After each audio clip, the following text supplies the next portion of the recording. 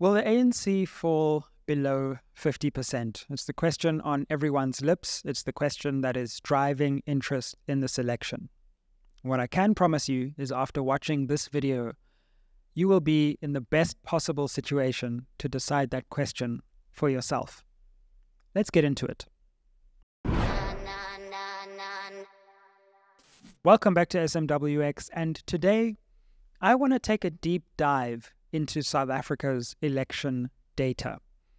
I want to really look at the history of ANC performance in South Africa's elections, because there are a lot of myths that are prevalent in this election about ANC performance.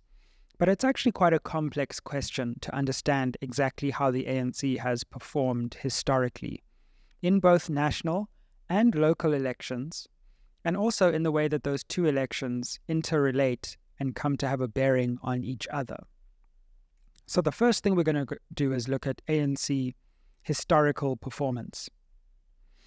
Then we are going to have a look at the provincial picture. So we're going to look at national performance, and then we're going to look at the provincial picture. And I have news for you. In this election, there are potentially 6 provinces. Yes, you heard me right. 6 provinces where the majority party could be under threat. And I will explain why I believe that, including the DA in the Western Cape, by the way. And then we're going to look at the future and what could change this picture, because of course we can't predict the future, but what we can say is what could change the picture to change and sway the current situation. But I will tell you that I think as it stands, the ANC's majority, the 50% majority nationally and in many provinces, is under threat. Now I'll tell you a little secret in this channel. Our producer and I have a bet, as I have said before, about whether the ANC will fall below 50. I think it will. He thinks it won't. And one of us has to shave our beard when the election result is announced if we're wrong. So comment down below if you're with my producer or if you're with me. But this video is designed to strike fear into the heart of my producer, Oratile, and see whether he still believes what he believes after this. No, I jest. This is a debate right now. No one knows what can happen, but let's see what the data is telling us, and it's very interesting. So to kick off, I want to put up this graph, which is a very important graph. And what this graph shows you is ANC performance in national and local government elections. So the blue line is national elections, and the red line is local elections. Now, we could spend a whole hour just talking about this graph and what it tells us and how many myths it busts, right? I think the first thing that you'll notice, of course, is that the red line is always below the blue line. So in general, and you'll see only in general, the ANC has tended to perform worse in local elections than it has in national elections. In other words, the red line tends to be below the blue line. Now, you'll see that on the x-axis of this graph, we have obviously time or the years, right? So this goes from 1994 all the way up to the most recent local election in 2021. And then obviously on the y-axis, we have the percentage of the vote, right? So the ANC has typically been around the 60% mark, obviously above and below in different places. So let's take a look at this graph in more detail, right? Now, I'm not going to look at the period up to 2004, because that's when the ANC was really climbing, right? We know in 94 it was at 62.5 of the national vote, all the way to a high of nearly 70%. 70% in 2004, which was the climax of ANC electoral victory. But we know ever since 2004, the ANC has been falling. And it's from that period, right? So when you see the peak of the mountain going down to the other side that I want to focus on. So notice a few things here. We know that the ANC from 70% in 2004 has fallen to 57.5% in 2019. There's so much that's happened in between there that we need to pay attention to. Now, the first myth that I want to bust is that the ANC always performs better after a local election. So there's this view that if the ANC got, say, 60% in a local election, the subsequent national election, it'll see a slight increase in its performance to, say, 63 or 65. Now, sometimes that's true, but sometimes it's not true. So notice between 2006, the local election, and 2009, the national election, the ANC was roughly stable. So they didn't get much better or much worse. So in 2006, in the local election, the ANC was at 64, or around about 65%. And in the national election, the ANC hit 65.9. So we see that after a local election, it's not automatically true that the ANC will see a bump. Sometimes that happens, of course, but sometimes it doesn't. Let's take another period. Between 2011, the local election, and the 2014 national election. Again, the ANC was very similar in those two elections. 61, or really 61.9, right? So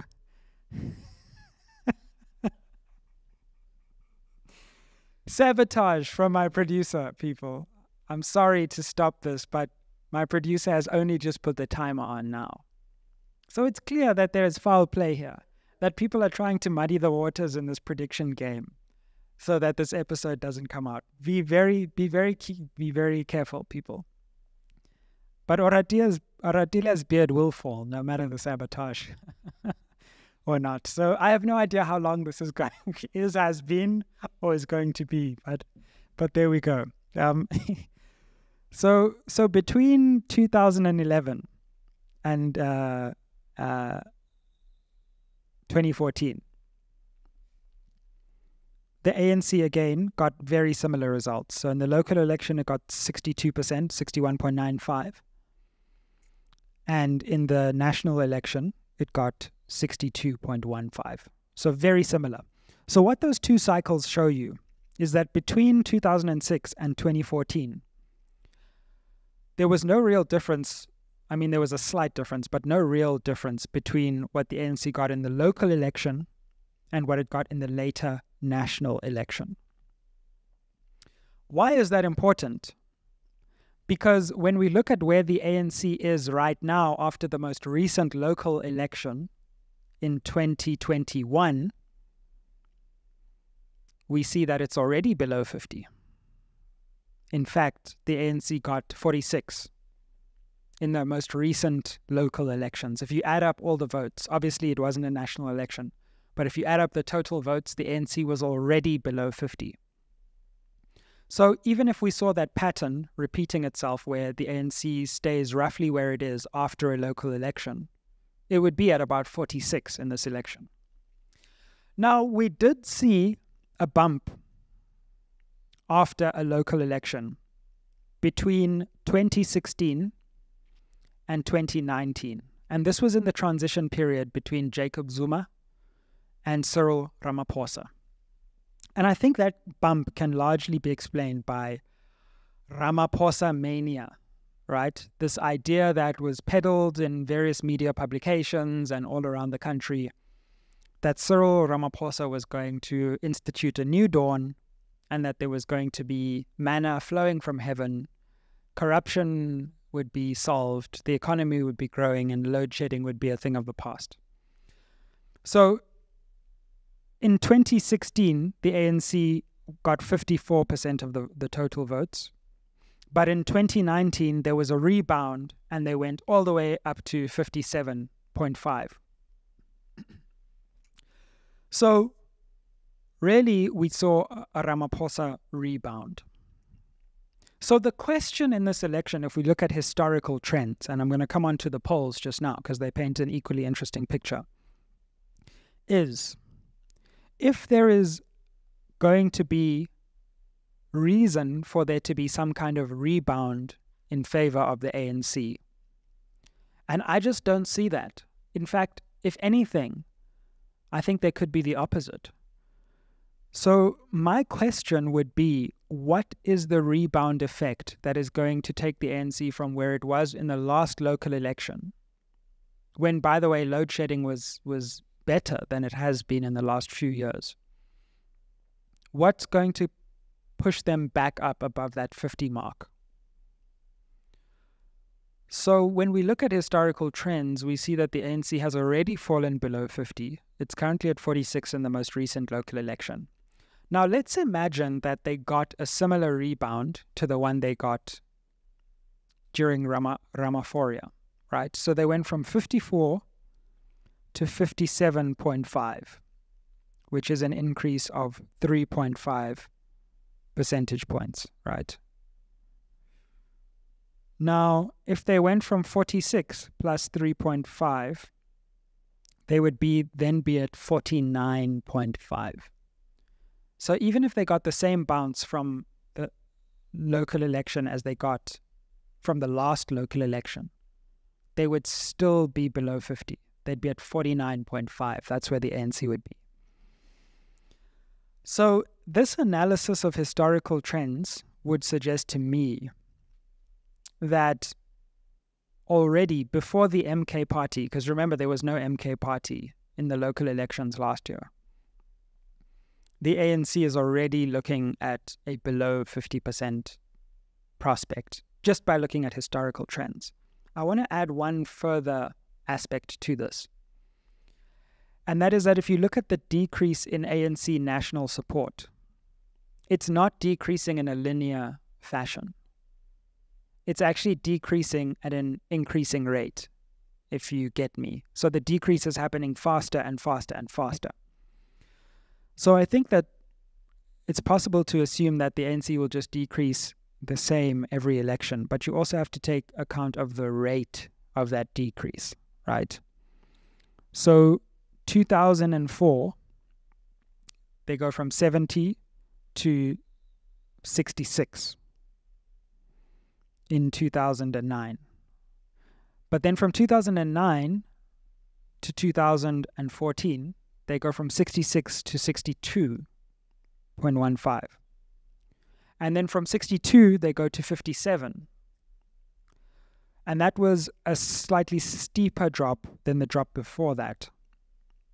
So once again, the question is, what is going to be the steepness of this decline? And will that be a decline which is a linear decline? Or will we see a kind of curved and much steeper and steeper decline unfolding? We've certainly seen extremely steep declines in local elections, where the ANC was at 64% in 2006, all the way down to 46% in 2021. Even in 2011, they were at 62, and they fell all the way to 46 in 10 years. So the historical trends tell us some interesting things, and we often think we know what election results were, but we actually don't really know. And when you really look at what the election results are, you see quite a precipitous decline heading the ANC's way. It's going to be close if we just look at this historical data without looking at any polls right now. It's going to be close, but right now they seem to be somewhere between 46 and 49.5. Okay, let's look at the polls though. Right? Now, I know some of you say, and I've heard some political party leaders say, no, don't listen to the polls. That's usually because they aren't getting 1% in the polls. So, of course, they don't want you to look at the polls, because that would be very bad for them, right? Let's talk about the polls. Now, let me tell you why I think the polls matter. Let me tell you what Ipsos predicted before the last election.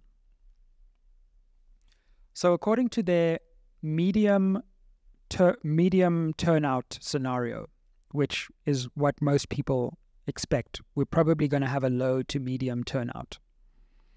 This is before the last election, right? They predicted the ANC would get 61%. What did the ANC get? 57. Okay, 57.5. So you could even round it off to 58, right? So they were within 3.5 percentage points. Okay, so what that tells you, and the margin of error is often 2 or 3%. So what a poll is able to do, and what South African polls tend to do, is they won't give you the exact, they won't predict the exact number, but they will give you the ballpark of where things are likely to end. So you ignore the polls at your peril, and don't allow politicians who are not doing well in the polls to tell you whether you should believe them or not. Just look at the historical data, right? So their medium turnout scenario had the ANC at 61. The ANC got 57.5. They had the DA at 19. And the DA got 20.7. So they were within 2% of that. The EFF, they predicted they would get 11%. This is Ipsos. They got 10.79. So they nearly got that spot on. The IFP, they said, would get 3%. The IFP got 3.38.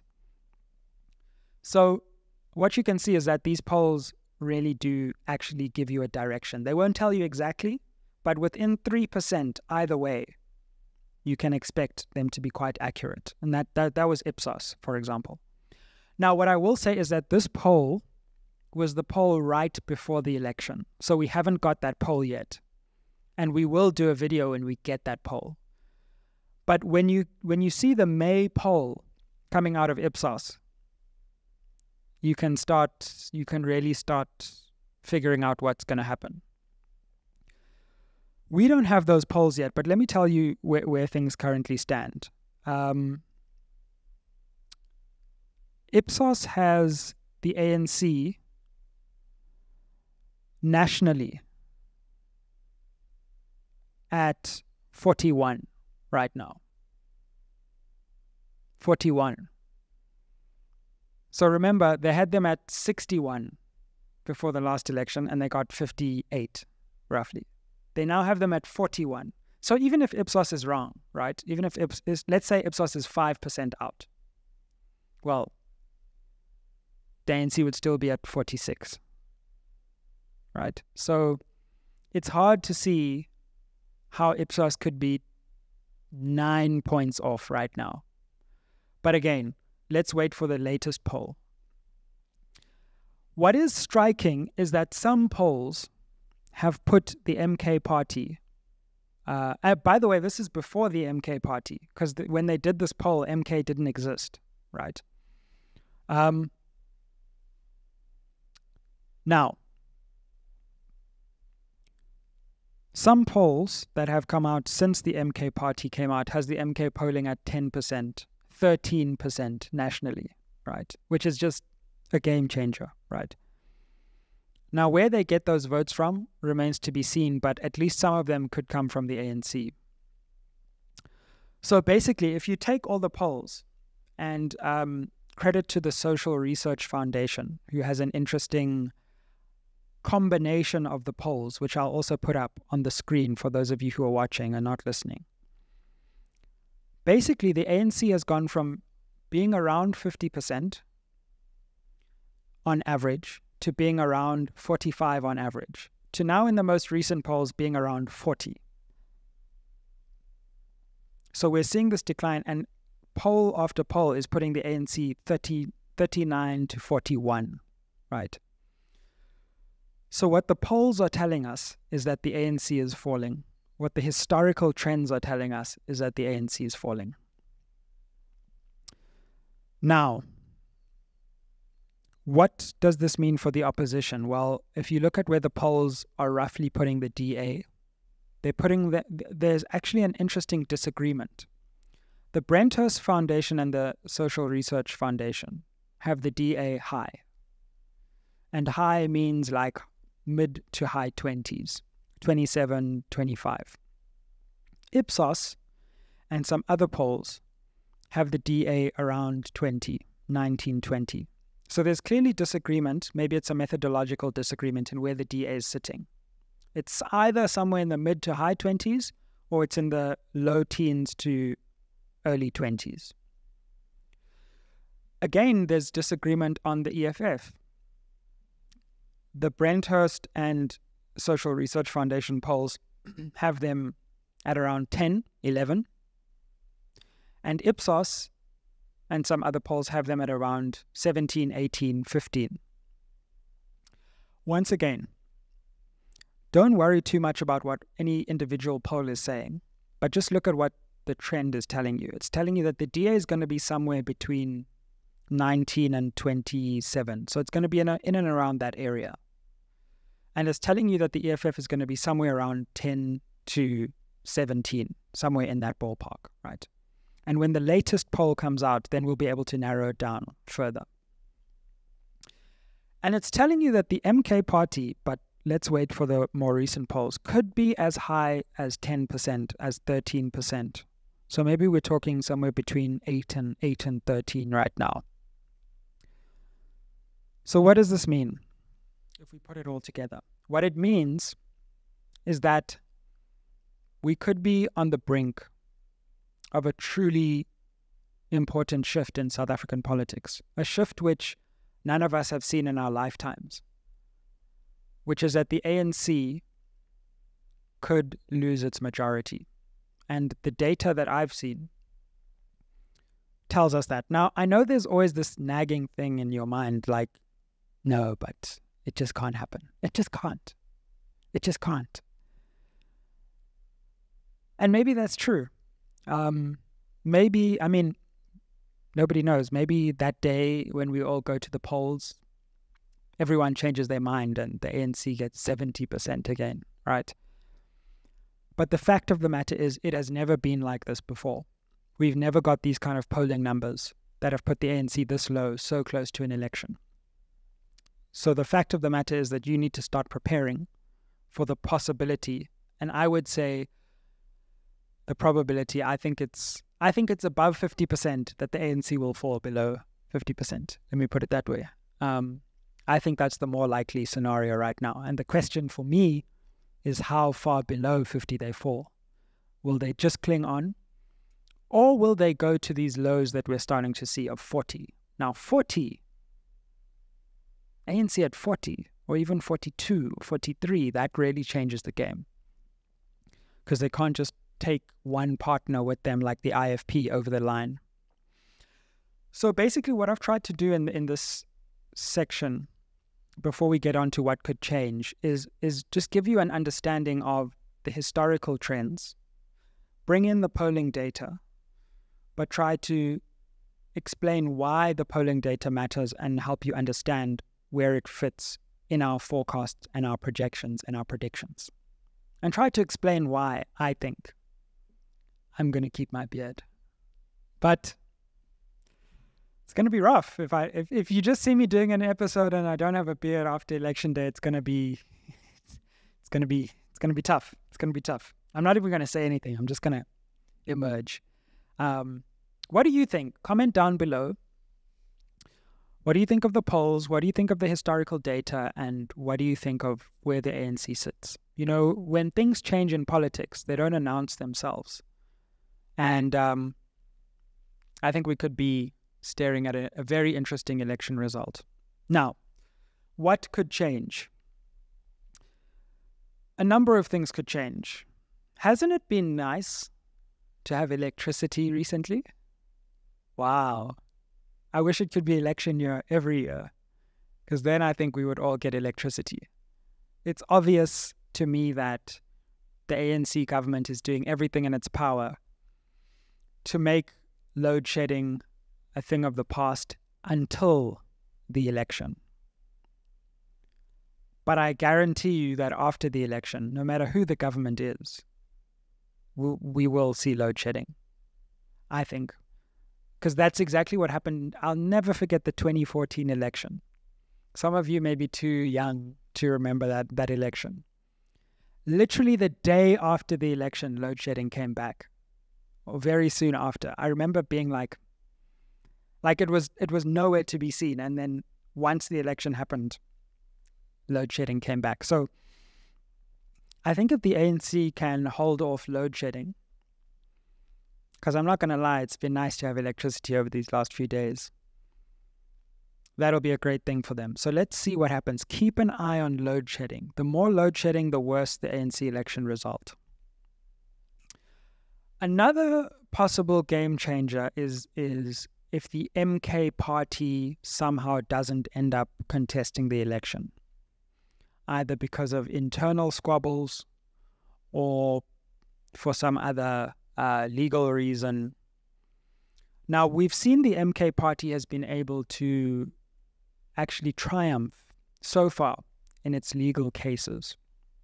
I don't really think it matters so much whether Zuma is on the ballot or not on the ballot, because whether Zuma goes to parliament or he doesn't, the MK party, if the MK party stays coherent, they will still be an electoral force. I actually think it would be better for the MK party if Zuma doesn't go to parliament, or says he doesn't want to go to parliament, and just says I'm going to direct things from the outside.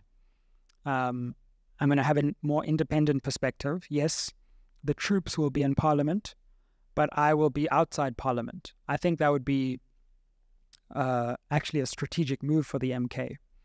But they've decided to fight this and to go to try and make sure that Zuma is on the ballot and or at least on the list and does go to parliament. But whether Zuma's in parliament or not, the question is, will the MK party be on that final ballot in the election? Because if the MK party is on that final ballot, I think it's going to be a seismic election, and I think we could see the ANC in the low 40s. But if they're not, if somehow the MK party implodes, because remember, there's a lot of pressure on the MK party. It's very new. They're trying to build the aeroplane while it flies. So you can never rule out the prospect that something unexpected could happen and that the party somehow doesn't make its way to the ballot. But if they do, I think this is going to be a game-changing election. If they don't, then I think we could go back to maybe the ANC will just cling on to 50 or mid to high 40s. There's something I want to end with, which many analysts haven't noticed about the election. And this is the provincial dynamics. So listen up very carefully, because when I looked at this data, I was like shocked. You think you know the data and then you actually go and look at it. So I want to take you to the provincial election results, right? But I want to do something different. I want to take the provincial results from the local election, right? So all the votes that were cast in Gauteng, even though in that election we weren't voting for Gauteng, I want to take the Gauteng results from 2021. Have a look at this. And we're going to put this up on the screen as well. The ANC, okay, we know in the Western Cape, the ANC's nowhere, but it turns out that the DA's majority in the Western Cape is under threat. So that's one province that already is going to be an interesting race beyond the national. Will the DA keep its 50% or will it lose the 50%? So province number 1, tick. Province number 2, the Northern Cape. In 2019, the ANC got 57% there, right? 57. In 2021, if you take all the votes cast in the Northern Cape, the ANC got 50.17, which means province number 2, tick, is in play. Watch what happens in the Northern Cape, because the ANC could lose its majority there. Northwest. Okay, one would think no one's talking about Northwest in this election, right?